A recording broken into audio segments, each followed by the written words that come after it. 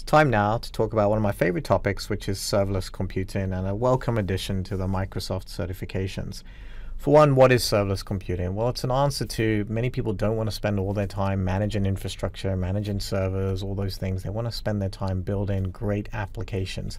And serverless computing essentially allows us to do that. It's the abstraction of servers, infrastructure, and operating systems, and just takes that whole pain away completely for you. The way it works is it provides you with fully managed services, and you'll see the major three that Azure provides. You only pay for what you use, so it's very, very cost effective, very easy to scale as well, because you're only paying when you use those functions or those logic apps or the event grid, as you'll see coming up.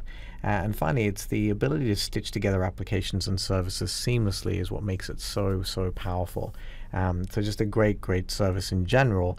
But something to keep in mind, there is a server running somewhere. Ultimately, you write the code or you create the logic app or you work with the event grid, but Microsoft has to execute that somewhere. It's going to take that service that you've written and run it on some compute somewhere.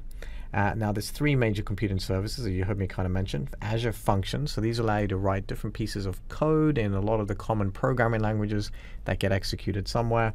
Logic apps, which essentially are workflow engines, more of an orchestration type activity, more of a if this then that type option, if you've seen that on the internet.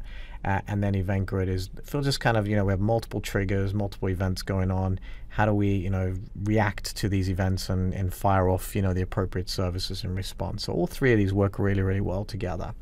If we start with Azure Functions, though, a number of key features. For one, supports the following programming languages: C#, F#, JavaScript, and Java is now in preview, so you may not get asked that on the exam, but just so you know for the future.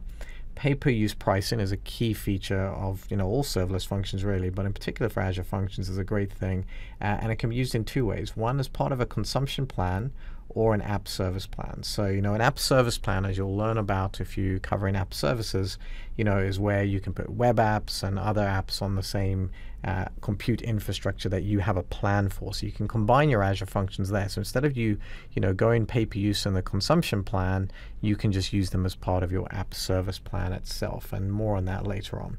It does have integrated security with major OAuth providers, Azure AD, Facebook, etc. And you can code in the portal or deploy via your standard DevOps tools. Now, logic apps on the flip side, a little bit different. They're essentially a workflow engine.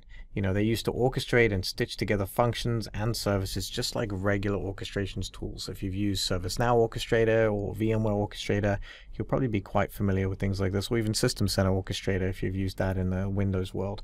It's the ability to visualize, design, build, automate. So think of that a little bit different. Azure Functions is all about taking our code, putting that together, maybe connecting it to other systems, making calls, etc. But we write the whole code out. Logic Apps is more about this visual orchestration engine that you have there, and supports a lot of different services, not just Microsoft services, as you'll see in the demos.